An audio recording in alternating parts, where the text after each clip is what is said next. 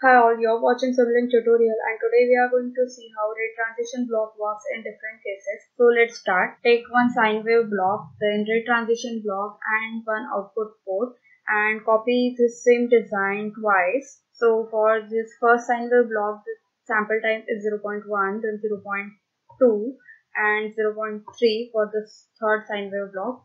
Similarly for output port, the sample time for the first output port is 0.2, then 0.1 and 0.3.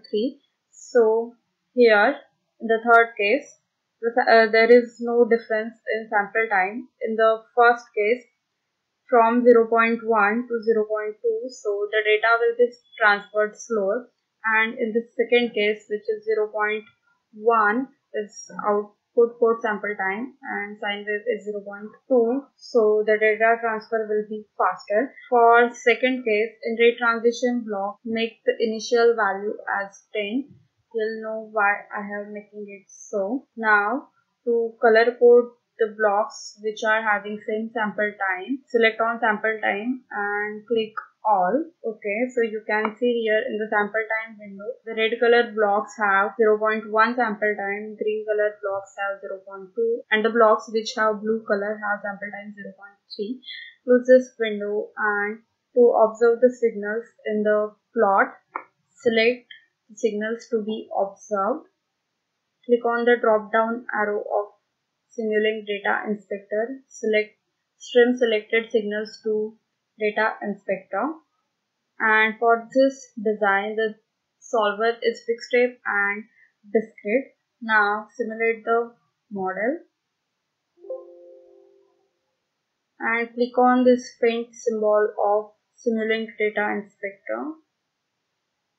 Go to Subplot and select the format as 2 rows and 3 columns.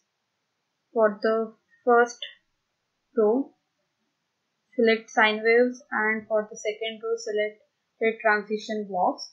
So for first row, first column, select sine wave 1, then for second, sine wave 1 colon 1, and the third, sine wave 2 colon 1.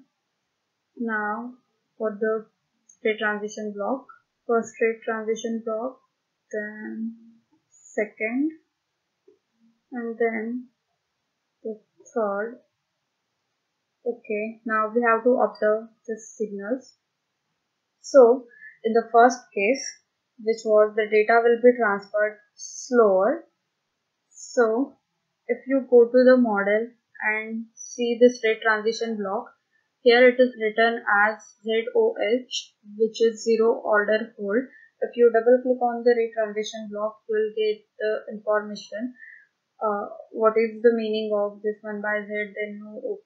So ZOH is zero order hold. For the second case, it is unit delay, and the third, it is no operation. Now go to Data Inspector. So in zero order hold case, you can see the input is sampled at the rate of 0.1, but the output is sampled at 0.2. So the alternate sample values are lost, which is 0.1, 0.3 and 0.5, so on.